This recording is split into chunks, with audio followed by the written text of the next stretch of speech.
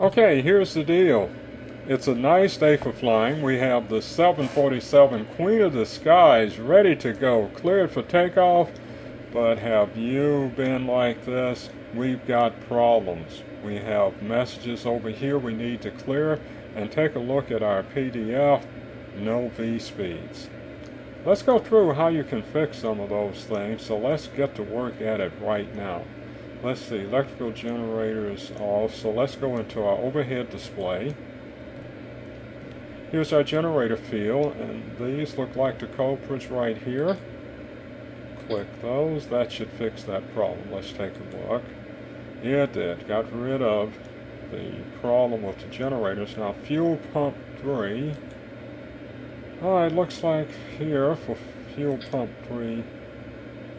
Now notice though, when we take a look at fuel pump 3, that did not get rid of the problem. Does not get rid of the problem. Now if you go down a little further, you see we have an electrical utility bus. There's a problem with that. So go over and find, here's our utility bus. That's off. Now that we've cleared that, go back and try to clear the fuel pump problem. Okay, that takes care of its gump. Let's look at bleed off engine 2. You look here at engine bleed, we see that engine 2 bleed is on. Or off, we'll turn it on. Now, what's the next problem? Hydraulic, oh yes, the demand pump there. This pump should be set to auto, was set to auxiliary for engine start. That just leaves the dampers. That should be easy to fix. We'll set those. Oh man, it's looking good. Now packs 1 and 3 are off. Yeah, why not turn those on? Those were in white, so those were information messages, but we'll turn packs 1 and 3 on also. So that should clear just about everything. The set parking brake, we'll release that. Well, let's release that now. Our big problem is over here though, we have no V speeds, and the primary flight display and the navigational display have not really come to life. Take care of that. Let's go into the FMC. Our reference airport, I'm here at Pageville and Fort Myers, so KFMY. Let's set that for the reference airport. Now let's go into the menu. I'm actually going to go into ACARS, initialize this. Give it any flight number that you want to. I'll give it X, 1, 2, 3. Press here to enter that. Now I'm going to tell it I'm going from Fort Myers, KFMY, / giving the arrival or destination. I'll make that also KFMY. And now press here to enter that. Okay, to get out of ACARS, press return, then menu, then log out of ACARS. Now we go back into our FMC, and let's go ahead and get the RS going. So let's turn each one of these to navigate, and turn it to a line.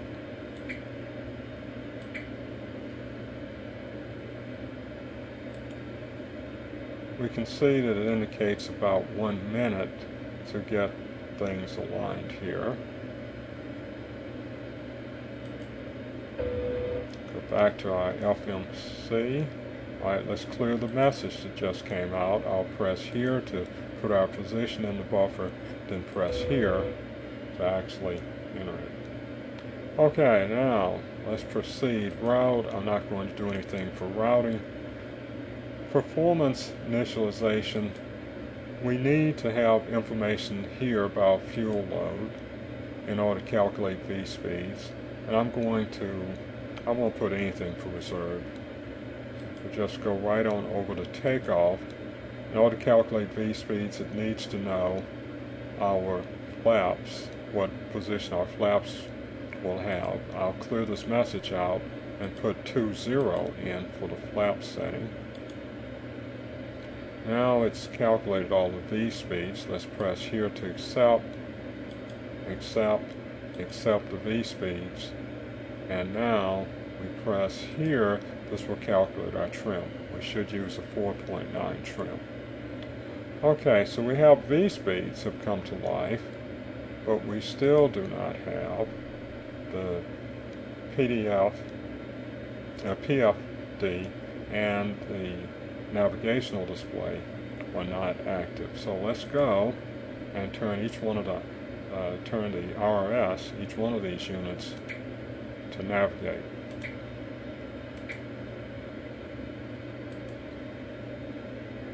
Now let's go back into the FMC then. Still don't have anything. Let's go position the net.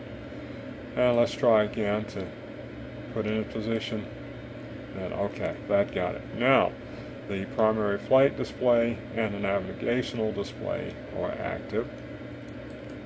And we have our V speeds. Okay, what I'm going to do is start getting the flaps going. We'll set it up for flaps 20. Parking brake is released, and as soon as the flaps extend fully out to the setting of 20, I'll go ahead and attempt to take off from Page Field in Florida with a 747. Here's a view of the plane.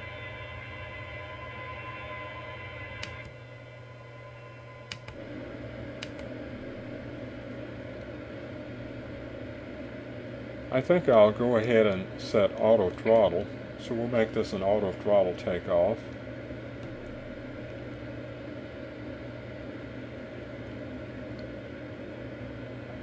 If you do not know about this technique, let me explain it here.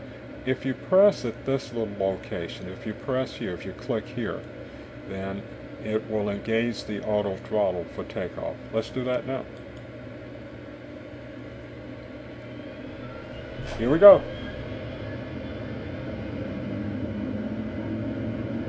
You can see our V speeds are set. Our V speeds are set. V1. Rotate. V2.